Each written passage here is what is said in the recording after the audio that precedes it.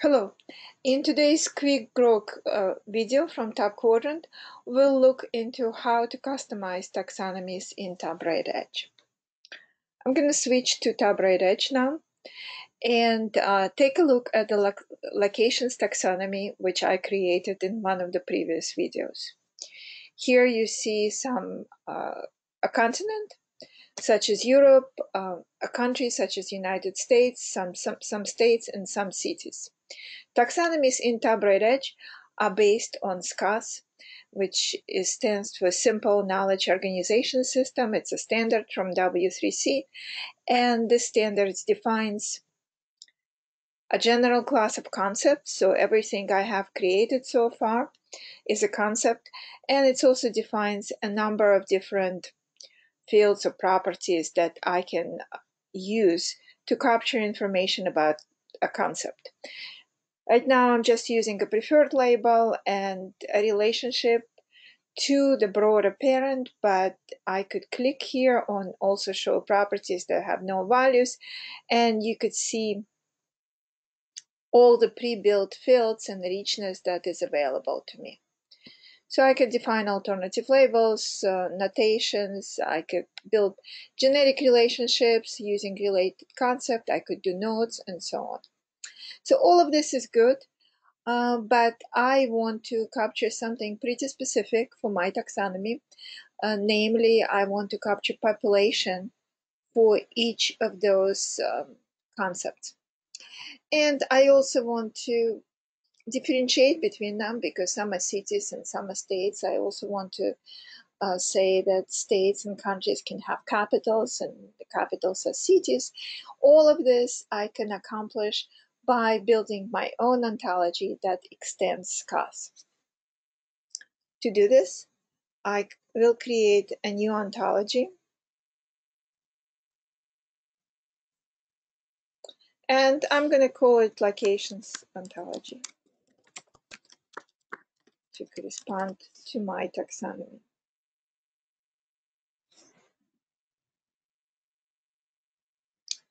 Since I am extending SKOS, the very first step that I want to take is to include SKOS into this ontology. And then I will go about customizing and extending it. So here are SKOS shackle shapes. I'm going to use just SKOS, not SKOS Excel, which is an extension of SKOS for handling labels as resources. So with this, I'll switch to my ontology. And you see that I already have a number of classes. These are the classes that defined in SKOS. And each of them have a number of properties. So you see all these properties that we've seen for the concept in our existing taxonomy. I want to create a new property to store population, and I can define it directly for all concepts because everything I'm doing here is storing locations, and from my perspective, all locations could have population. But it's better to create a specific class for my type of concepts because taxonomies can be modular, they can come together, and as a result of them coming together, the models, ontologies that they're using also coming together, and I may end up in a situation where I have a taxonomy with concepts that I don't want to have population filled. With that, I'm going to create a new class as a subclass of concept, and I'm going to call it location concept.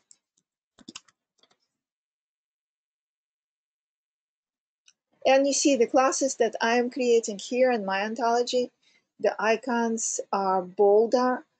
The imported classes, the icons are fainter, and that tells me that they're imported. Also, when I click on one, I see that it is actually defined someplace else, not in this location ontology. So the location concept inherits all the properties of the concept, and I am going to add another property Before I do that, let me create a special section for it. It's called a property group. So I'm going to create a property group to put my population field in. I'm going to call it geopolitical characteristics.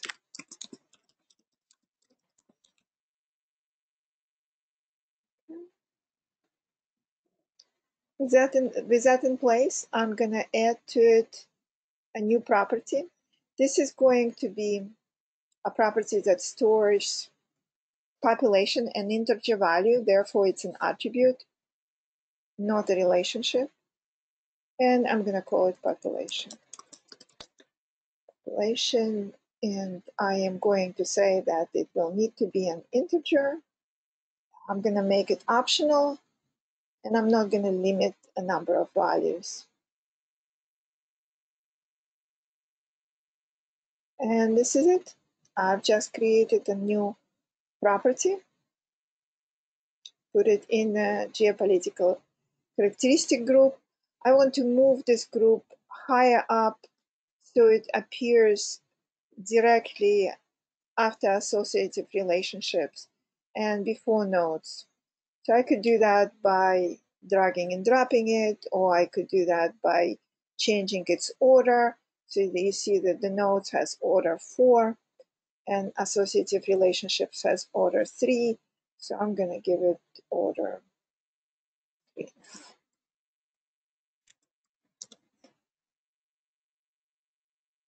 Changes. All right, I'm done with my population.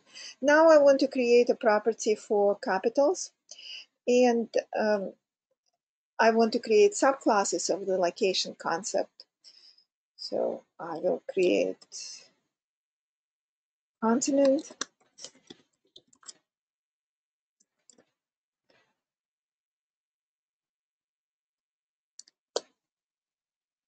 country,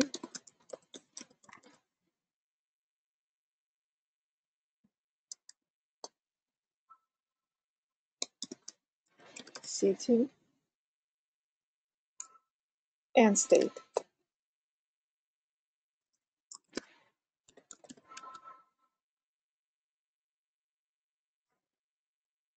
All right. So with this, I want to say that countries can have capitals, and those capitals are cities. I will create yet another new property. In this case, now I'm going to create relationship. I'm going to put it also in the geopolitical characteristics group. And I'm going to create a new relationship. I'm going to call it capital. And I'm going to say that the country could have only one capital. And the values of capitals must be cities. I'm going to select the type of values, class of values, city.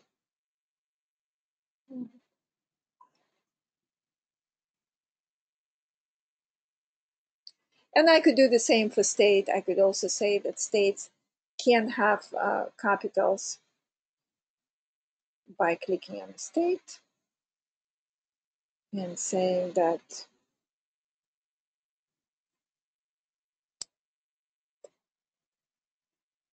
create a relationship for states as well. It's going to end up being the same relationship. It's also a city.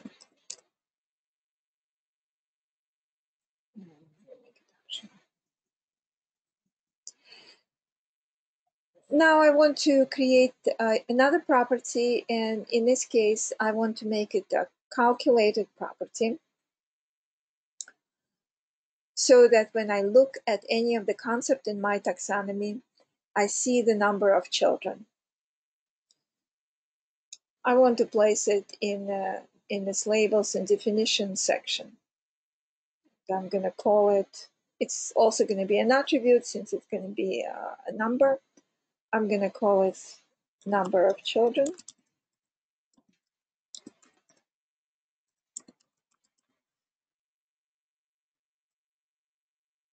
And that's all I want to say at this point. Okay. and I will define a rule for it. So clicking on a property, I could go to the modify menu and create property value rule from template. Property value rules are for fields that are automatically inferred or calculated. And I have a few templates available to me. I'm going to use count number of inverse property values. The relationship between children and parents is SKOS broader, and it's going from a child to a parent. So at the parent, I'm going to look at the inverse values for SKOS broader. And I'm going to pick broader concept,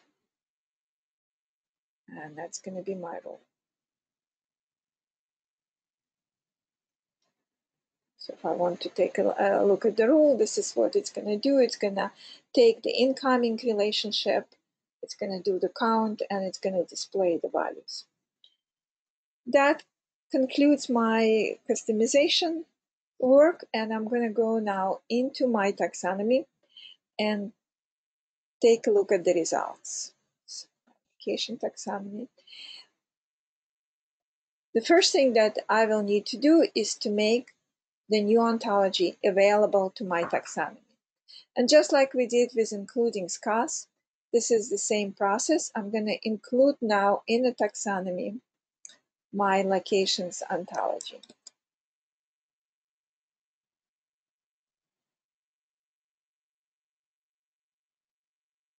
If I want all taxonomies to include this specific ontology, I could set it up at the edge system level. So all taxonomies will have that inclusion. Or I could do it one by one, which I did now.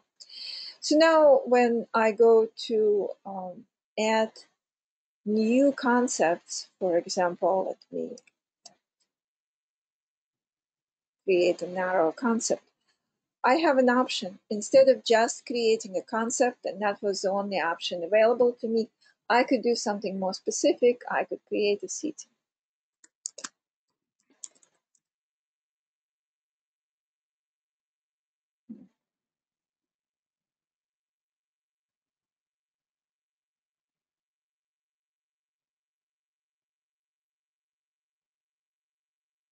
So now I have created a city, and I could start taking advantage of the new fields that I have put in place. So let's create a new state, South Carolina, for example.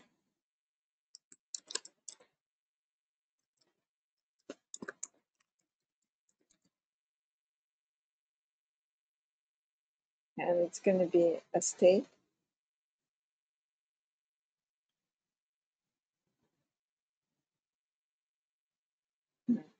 So you see how the number of children gets calculated for it. And you also see that I have an option to create a capital, and I have an option to enter the population. However, when I was looking at New York, I didn't have that option because New York is not a state and it's not a location concept. It's just a concept. So in order to take advantage of those fields that I have created and the types and classes that I have created, I now have to update my existing concepts to change their type. And I could do that using a bulk edit operation that is available to me under the concept search. For example, I could take the cities that I previously created, New York City and White Plains, and I could select them and edit them, both of them together. And what I want to edit for them is their type. And I'm going to change them from a concept to a city.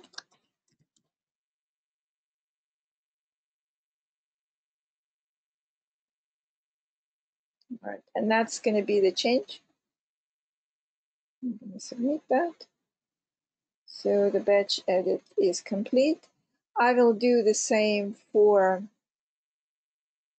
for the states, so New York, New Jersey, California, and North Carolina, the states that I've created previously. I'm going to update them as well. Again, do the type and change it to city. So this will be my changes. Submit. I've done this successfully. Now, when I'm looking at New York, I see the number of children it has because it is now a state. And I also see that I have a population property available to it.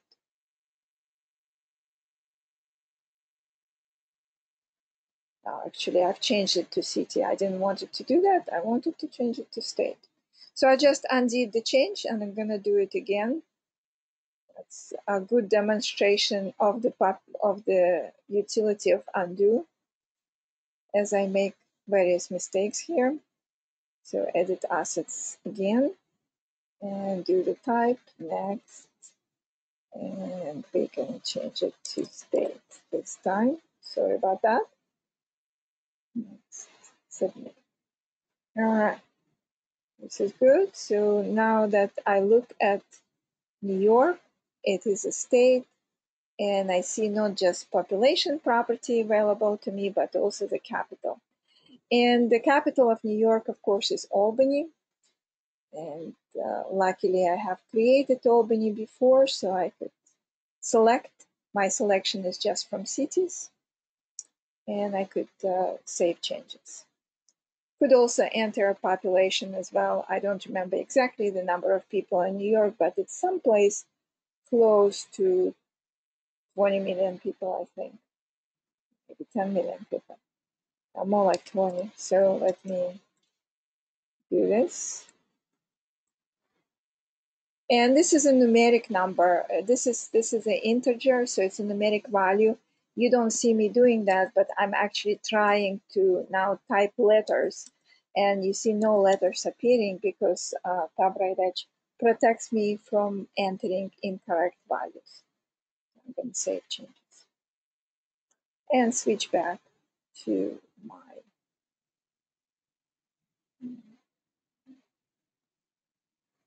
my view. All right. Could now update United States. So it is a country. Changes.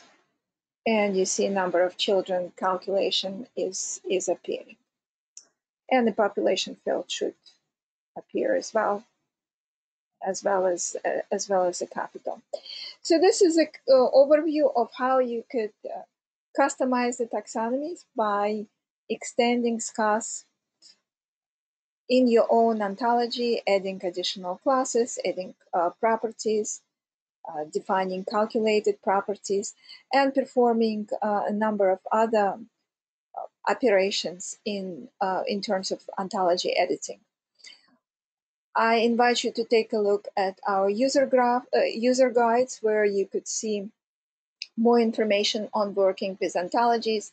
The capabilities around ontologies are quite rich, and you could do a number of other extensions that I have not demonstrated here. Thank you for watching the video.